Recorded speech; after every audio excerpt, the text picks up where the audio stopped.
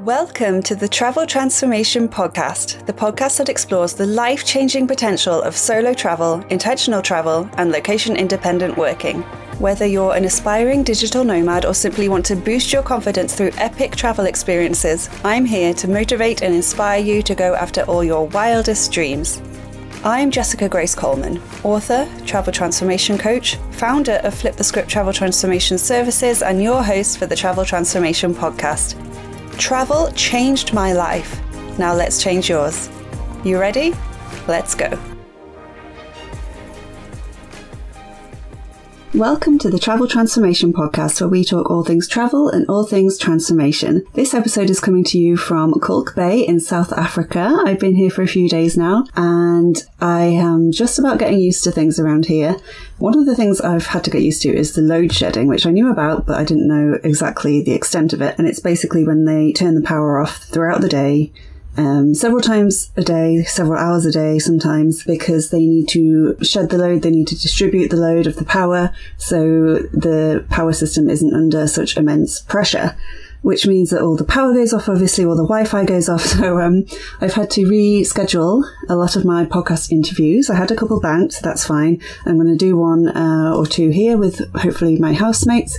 But other than that, I'm going to do some solo episodes while I'm here, just some quick ones while I can, while the power is on and while my laptop is juiced up, while I have power. And yeah, basically I'm in South Africa. I've come to visit my friend Irene, who I met in Spain. She lives in Kalk Bay generally. She's also a digital nomad though, so she moves around quite a bit. And I'm staying with her and with Sunny, who I also met in Spain in Javier at the Sun & Co co-living along with Irene. And we're also with Alex and Ali, a couple from Germany and the USA, who are also full-time digital nomads, who we also met in Spain. And also a couple of others who I'd not met before, who Irene met in Cloud Citadel, which is a co-living in the French Alps, which also sounds very nice, which I want to go to. So I got here on Sunday morning at about 5 a.m. UK time, an overnight flight from Heathrow. So I'd been up since Friday morning and hadn't slept too well that night because I was sort of, anticipating having to get up early and get going and packed and all that kind of stuff. I went to Heathrow. My dad gave me a lift down. Thank you very much.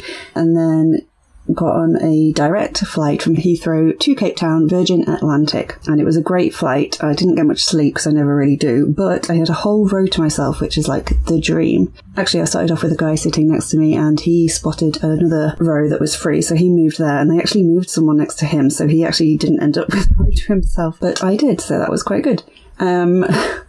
And also I was asleep when they brought the breakfasts around, and because I'm vegetarian they usually bring mine first, sort of get it out of the way, I guess.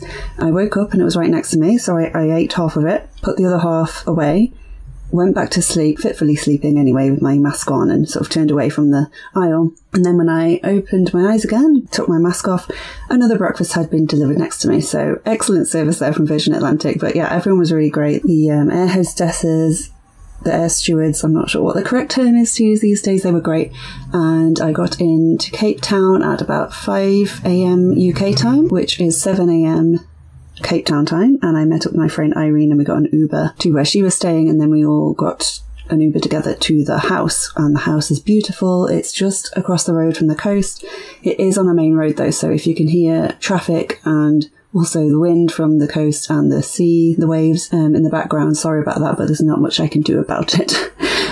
And I'm recording this in the back bedroom with the windows closed to try and minimise the sound, so it is very hot, so I don't want to do super long episodes here.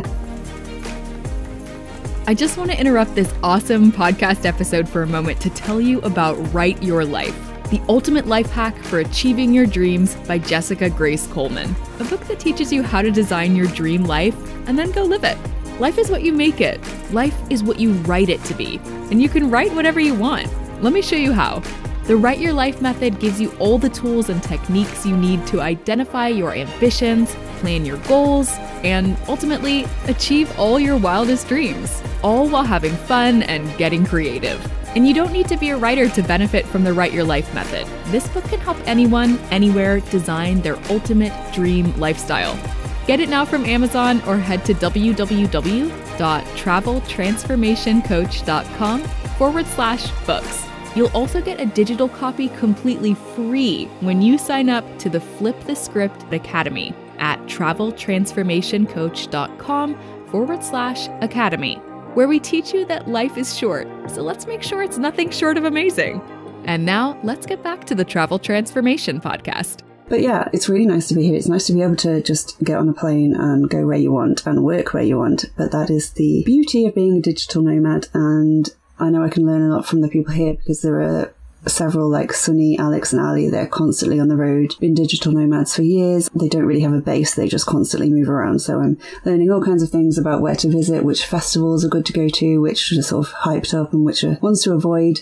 All kinds of things. I'm going to do an interview with Sunny, my friend, tomorrow during load shedding, because if it's just the two of us in this room, we don't need the internet to record the sound. So we're going to make the most of the time when the power is off, and we're going to, well, have to make sure my laptop is charged up, and yeah, we're going to record them then. But the load shedding is weird. Like, I've not got many Zoom calls or things like some of the people here have, so I can imagine it being really annoying for them, and it is, but you can go to cafes and stuff because a lot of them have backup generators, so you can use the Wi-Fi there, and it is mainly the Wi-Fi rather than the power because you can obviously keep things charged up. But it is strange because, 10 o'clock every night, or every night I've been here, I think it's gone off at 10. Every weeknight anyway. So you'll just be sitting, having dinner with everyone, or, after dinner, having drinks or whatever at the table, talking, laughing, and then you'll be plunged into darkness.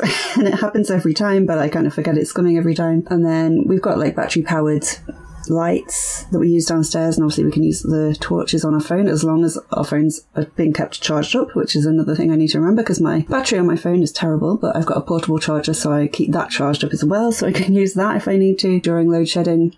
And yeah, it's just a weird thing. There's an app we use to check the load shedding times. It's called ESP. It stands for something, but I can't at the moment think what it is. Eskom se push, something like that. And you put in your location because it's different all over South Africa, and it tells you which stage you're at. It goes up to stage 6, I think, maybe stage 5, and it tells you the times for the load shedding currently and the load shedding times for the next day, and they do change, so you have to keep checking it. But I can only check when it's not load shedding because I'm not using my data because it costs me £6 a day through O2 to use the data, which is useful if I'm out and about and I need it for emergency purposes or because I'm lost or whatever, but generally I've been trying not to use it, so I have to keep ahead of the ESP app and keep checking it while I do have Wi-Fi. So yeah, that's just something to keep in mind. I know it happens in other countries too, but South Africa in particular have had some big problems with it recently, and a lot of pushback obviously has happened because of it, and there is some good parts to it though. The other night we came back from a night out. This is my first day here, and I was up all day, and we went to a concert, and then we went to a pub, and then I was so out of it by this point because I hadn't slept in a long time. And at this point we only had one set of keys to the house, and there were 7 of us. So some of us got an Uber back, and also because we're in a sort of smallish coastal town, there are Ubers around, but not that many. So often we've had to wait for them during prime times especially. So some of us managed to get an Uber back, but no one with the house keys, so we had to wait for the others to get an Uber, which was about half an hour or so. So we went across the road to the tidal pool, and there's quite a few tidal pools here, so you can swim in those safely without being subjected to sharks and that kind of thing. They are quite cold, so I've only dangled my legs in them so far. I'm actually recording this now while my housemates are out of the tidal pool across the road, and I thought I'd get some recording done while the house is quiet, or quietish. I'm sure you can still hear the noise outside. And yeah, we went there, and we were waiting there, and it was about 1 a.m. I'm not entirely sure. I was really out of it by this point. And we were there, and we can sort of see across a bay. It's called False Bay, and we could see the coast on the other side with all the houses dotted around, all lights on. And then all at once, all the lights went off because of load shedding. And this was my first night, so I hadn't really got my head around the whole load shedding thing yet. But it was really cool. They all went out at once, and then we kind of looked up at the sky and the night sky and the stars, which just seemed so much brighter because it was so much darker. And it was just quite magical. Could be because we were quite drunk as well, though, so maybe don't take my word for it on that. But there are some pros to it sometimes, and it is always a kind of comedy moment where you're in the middle of a sentence and then the whole house gets plunged into darkness. but it's often off from 10 p.m. till 12:30. So if you go to bed in between those times, you need to remember to turn off the lights if you had them on when load shedding started, because otherwise they will turn on and wake you up at midnight or 12:30, and that's kind of annoying. Anyway, I'm going to stop rambling now. I basically wanted to do just a really quick check-in podcast episode to explain why there might not be so many interviews coming up, and to check the sound and things like that. I've got my mini travel mic with me rather than my hefty Blue Yeti mic that I usually have, because I could not take that in my suitcase. It would have taken up a lot of my weight limit. So I'm going to check out the sound. Hopefully it's okay. And yes, please keep listening. Normal service will resume soon. I am here for 8 weeks, or just over 7 now. So I'm going to try and figure something out, but if not, I've got a lot of interviews, some great interviews ready to record when I get back to the UK. So yeah, please bear with me. Thank you for listening. Hopefully the sound was okay. And until next time, I'll catch you on the flip side. Bye. Thank you for listening to this episode of the Travel Transformation Podcast with me, Jessica Grace Coleman. If you enjoyed this episode, please rate and review, and spread the word if you have friends or family who also want to transform through travel. For a chance of winning one of my books in ebook form, please review this podcast on Apple Podcasts and send a screenshot or just your name to info@traveltransformationcoach.com or at traveltransformationcoach on Instagram. I'll be picking a new winner each month, and you can choose between any of my non-fiction titles, including Write Your Life, Write Your Year, and Intentional Travel Transformation. You can find out more about me at traveltransformationcoach.com, where you can also get your free travel transformation guide. And until next time, I'll catch you on the flip side. Bye.